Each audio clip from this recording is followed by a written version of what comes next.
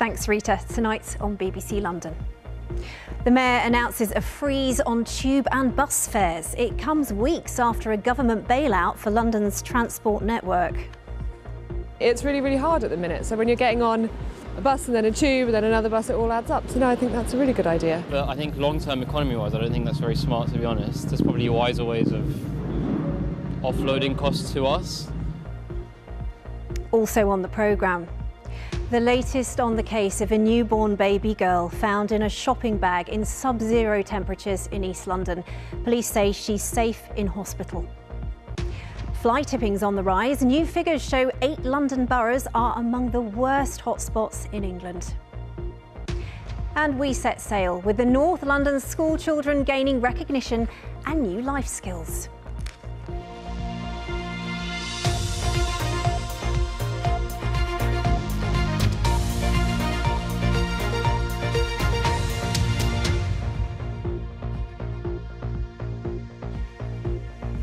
Hello there, I'm Sonia Jessup. Tube and bus fares will be frozen till March 2025. That was the announcement from the Mayor today. Sadiq Khan says Londoners could save up to £90 a year. The Conservatives at City Hall have accused him of trying to buy votes ahead of May's mayoral election.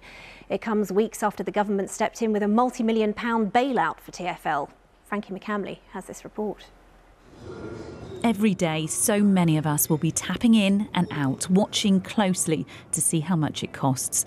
And the price of those fares can dictate which way voters go, especially in mayoral elections.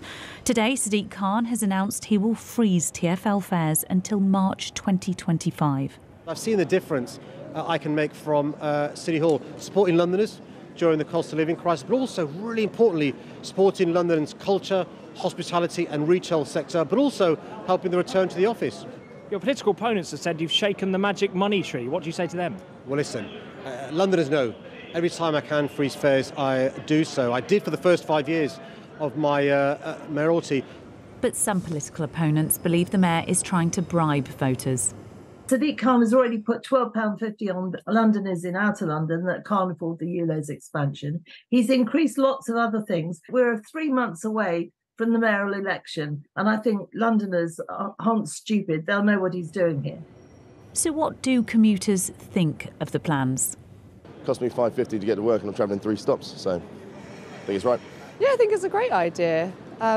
It's really hard at the minute. So when you're getting on a bus and then a tube and then another bus, it all adds up. I think long-term economy-wise, I don't think that's very smart, to be honest. There's probably wiser ways of offloading costs to us. Oh, thank God. If I'm honest, I thought they were going up. They've been going up a lot, and a bit of good news on a Friday, I suppose, but hopefully a bit more to come, eh? Whilst welcoming the freeze in fares, the Green Party has called for more budget transparency from the Mayor. The Lib Dems have questioned where the £123 million shortfall will come from. Quite where it comes from, where the space was found. It'll take further forensic analysis in the days and weeks ahead. But as I said at the beginning, what this definitely does is open clear water between the Labour candidate's offer and the leading contender, the Conservatives' offer. And with mayoral campaigns gathering pace, soon it will be up to Londoners to decide whether transport pledges like this will get their vote on board. Frankie McCamley, BBC London. That's our top story, also coming up on tonight's programme. We catch up with the London actress Tracy Ann Oberman, bringing a new twist to Shakespeare in the West End.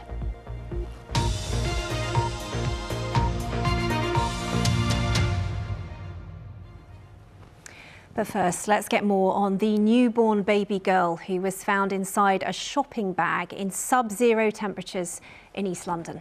Police say she was less than an hour old and she's now being cared for in hospital. Aisha Baksh sent this report from Newham. Well, this is the area where the newborn baby was found, not far from the A13 in the Beckton East Ham part of East London.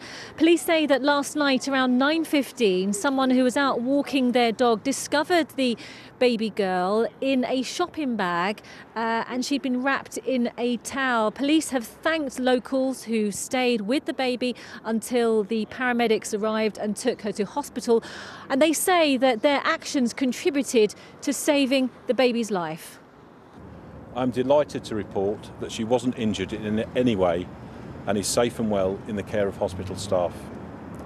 They have given her a temporary name, Elsa. We believe she's a black or mixed race child. I am extremely grateful to the members of the public who stayed at the scene to speak with officers and medics. Your actions contributed to saving Elsa's life. We believe Elsa to have been less than an hour old when she was found. We do not yet know how long she'd been there when she was found. Our thoughts now turn to the baby's mother.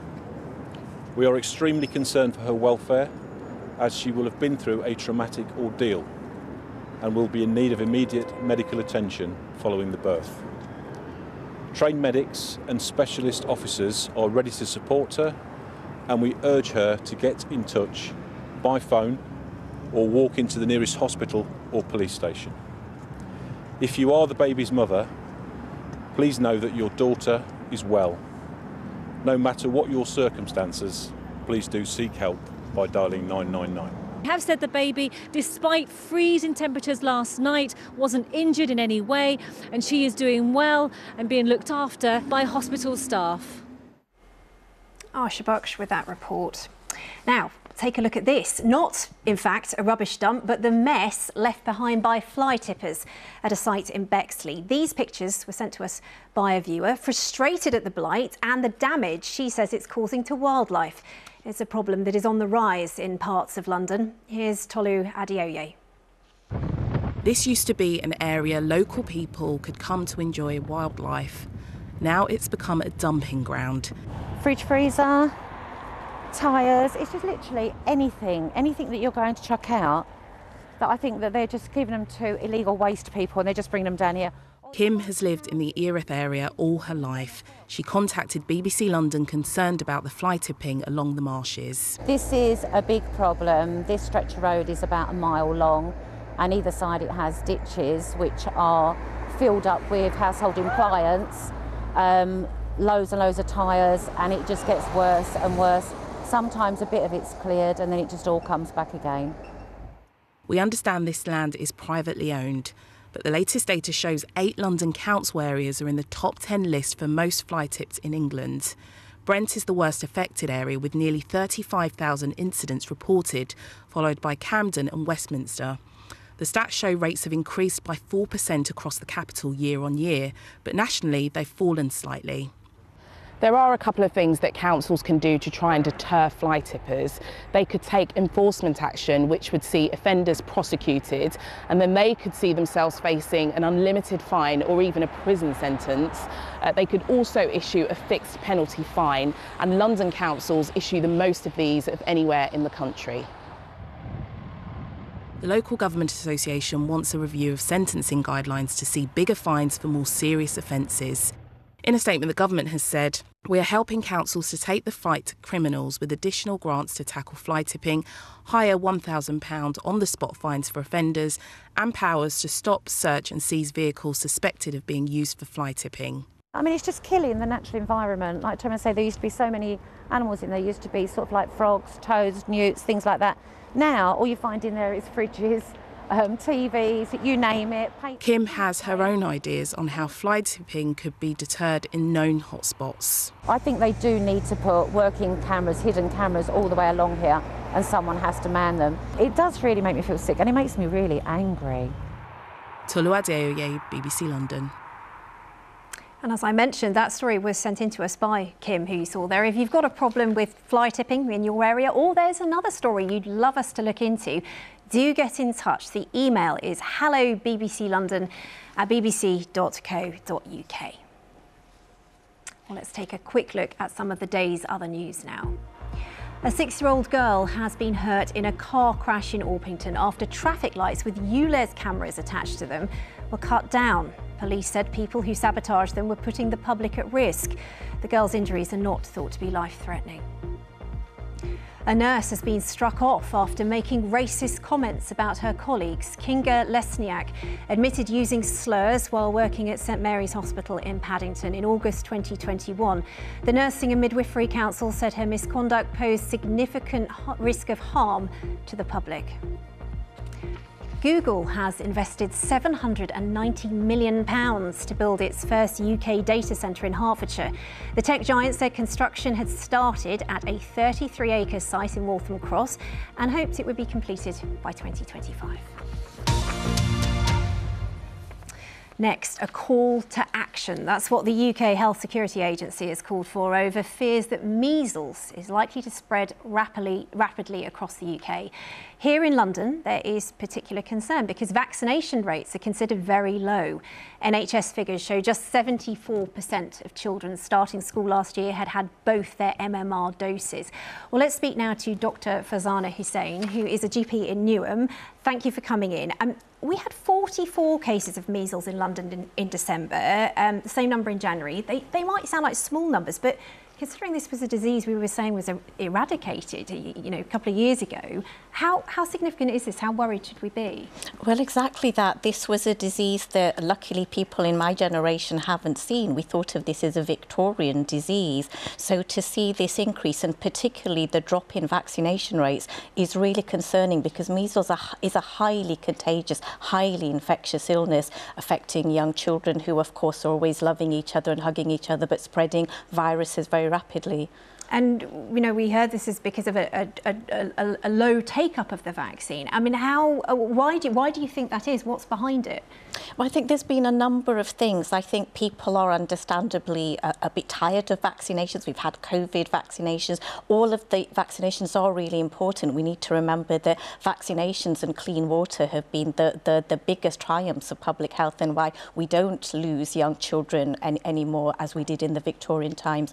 But the vaccination rate is now very low and we need it at 95%, which sounds high. But if we don't have that, that means that even those children who are vaccinated, nobody is safe. Unless we're all vaccinated, nobody is safe. And do you think people have sort of forgotten how serious this can actually be? Yes. It can be it's a very unpleasant. Absolutely. People think, oh, measles, it's just like having flu or it's such a cough or cold. Measles can have very serious complications like meningitis or pneumonia, and in rare cases it can cause death. So it is a very dangerous illness that has no cure, and vaccination is the way to keep ourselves protected.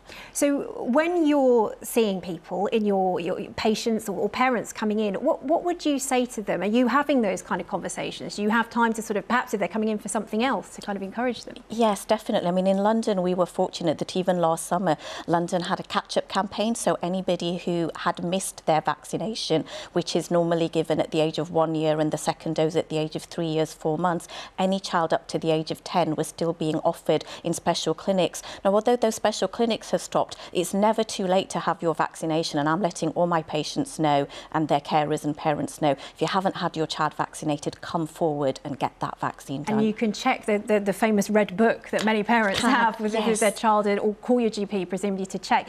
And what symptoms should you be aware of? I mean, presumably if you think your child does have measles, what do you do? Do you try to treat that at home, or when do you know if it might become something serious? I think it's always good to seek medical advice, and the measles has a very typical rash. Measles starts like any other viral illness, a cough and a cold. So at that point, in the first 4 or 5 days, we wouldn't know. No parent, no doctor would necessarily know. But if you've got a child with a rash, it's definitely worth coming forward to get that checked out. It's not something we'd be able to diagnose at home. And check that you're up to date with vaccinations. Okay, Dr. Farzana Hussain, thank you very much for joining us. Well, lots more to come, including... Coming up on this week's Politics London, the thousands of passengers tapping in at London Liverpool Street heading to London's Stansted, who are furious to be fined upon arrival for not having bought a physical ticket. So do join me this Sunday morning at 10 on BBC One. See you then.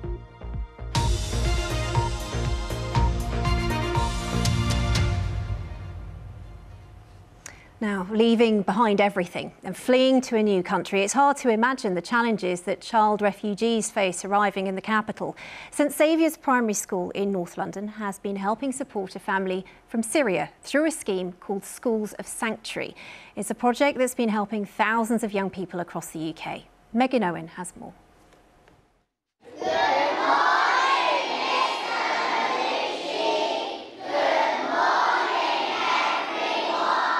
This is what morning assembly looks like at a School of Sanctuary, asking big questions. What do you think it might be like to be a refugee, to leave your home and to be forced to move somewhere else? What might that be like? And creating a welcoming space for refugees. Recently, St Saviour's raised enough money to resettle a Syrian family into Walthamstow. 7-year-old Sundus and her father Abdullah spoke to us with the help of a translator, a school staff member who also came to London as a refugee. He said thank you a lot, thank him a lot, and he couldn't express his feeling, but he's very grateful. Yeah, everyone say hi to her. All the children, stuff. Everyone meet her, say hi. She's like it. We have built a community of children, of parents, of staff who are really understanding the plight of refugees. We've had people living in a hotel close by our schools, and the children have been doing a huge amount of work for the children in the hotel. There's about 90 children living in the hotel. So we're trying at as many opportunities as we can to show care and kindness in the smallest possible ways. His work is paying off. I want to be like a welcoming person, and I want to make a lot of friends from different backgrounds and cultures. It just makes everyone feel like they can fit in. Now I know that refugees are people who are forced to leave their country because of many dangerous things that can happen to them. We can probably make a difference to how people think and how people can help. The school rehoused Sunda's family with the help of a local mosque through a Home Office-approved community sponsorship scheme. The opportunity to work with St Saviour's Church of England School has been incredible. We have so much in common in our faith as well as beyond faith, and just sharing of those humanitarian ideals and knowing that there are people out there suffering and that we can do something to help them. It's been a community cross-faith effort to transform this school into a sanctuary. Megan Owen, BBC London.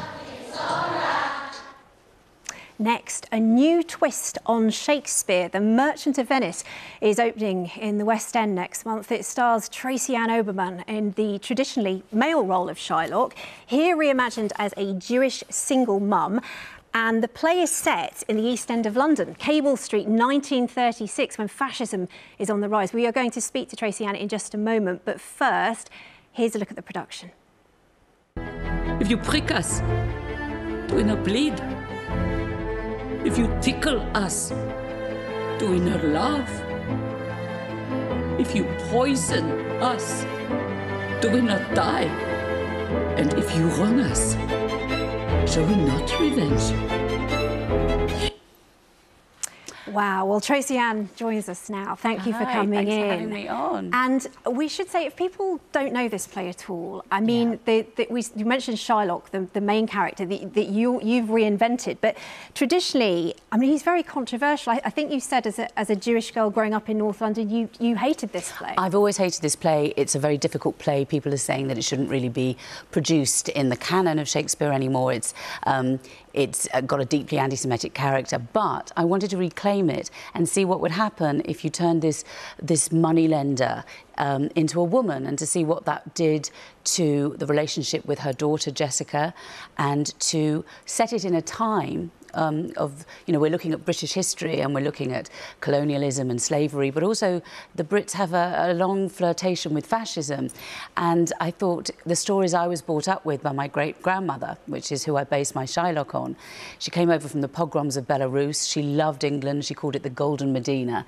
And yet in 1936, she came face to face with Oswald Mosley and the British Union of Fascists at the Battle of Cable Street.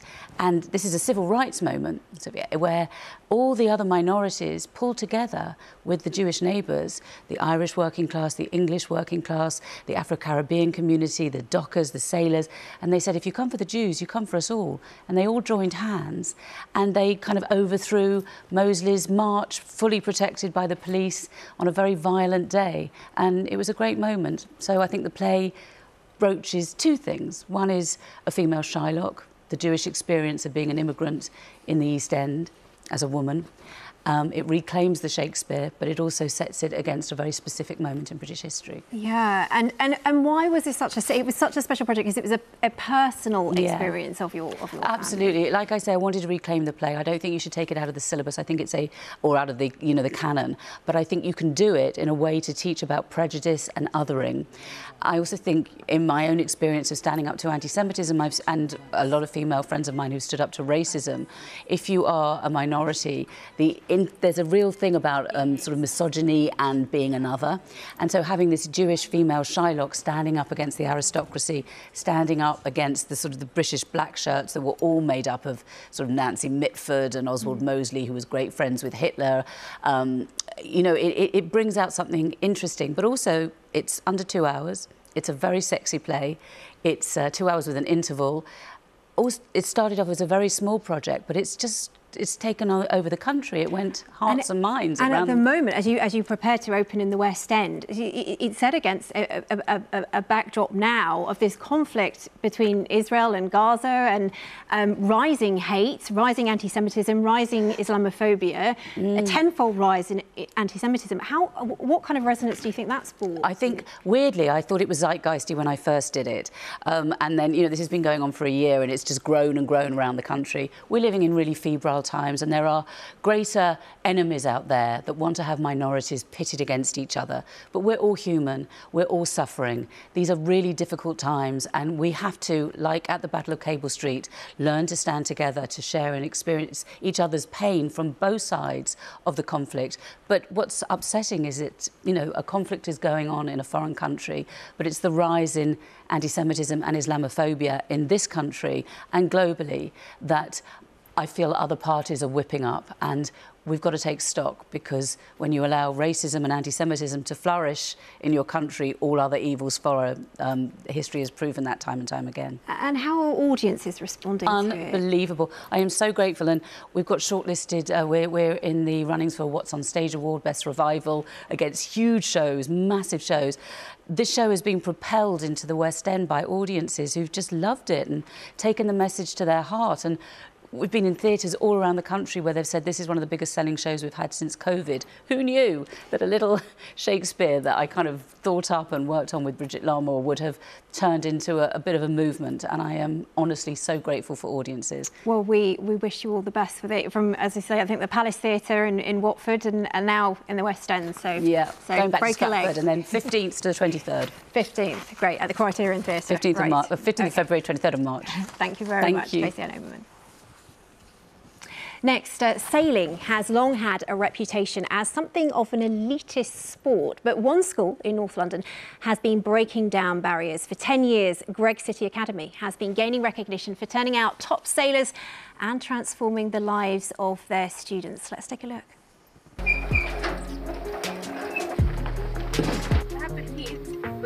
So when my parents first found out I was sailing, they were like, "What's sailing? You're just on a boat." But once I qualified and now I'm a sailing instructor, they realised I'm actually getting somewhere. It's not what they expected. Are you nervous? Don't be.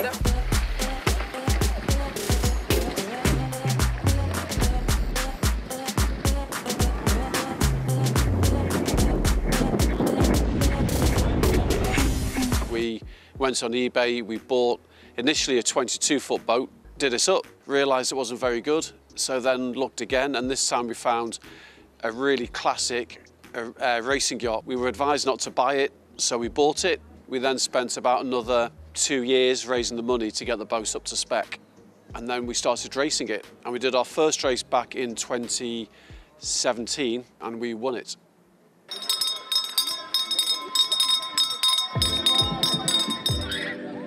Our busiest day was probably every Fridays, because usually that's when we leave from school to go to the trips. So it's quite a busy day because it's wake up, school, trip, get back to London by Sunday, and then we have to catch up with the homework to be prepared for Monday.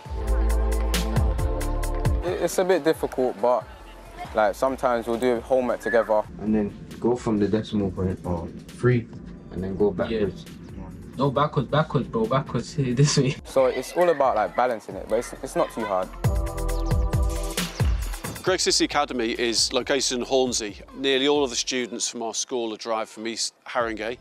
A lot of them do come from disadvantaged backgrounds, but I think what impresses me about them is they don't sort of let that be a barrier to participation in things which they perceive are difficult. And you can see more on that story on The Travel Show at 1:30 and 8:30 p.m. tomorrow on the BBC News channel. It's on iPlayer 2. Not sure it's great weather for taking a boat out at the moment. Sarah Keith Lucas is here. I do know it's very cold out there. It is, isn't it? It's cold, but there's been some sunshine. Not too much of that, I'm afraid, over the next few days. This was the view, the skyline of London, looking beautiful out there today, but it certainly has felt chilly. But as we head through the weekend, it's all changed because we've got the next named storm on the way, Storm Isha, and that's going to arrive for us, particularly later on Sunday and into Monday. So the weather turning increasingly windy, but much milder if you've been hoping for those temperatures to rise. So out there through the rest of this evening and overnight then, clear skies for most of us, relatively light winds.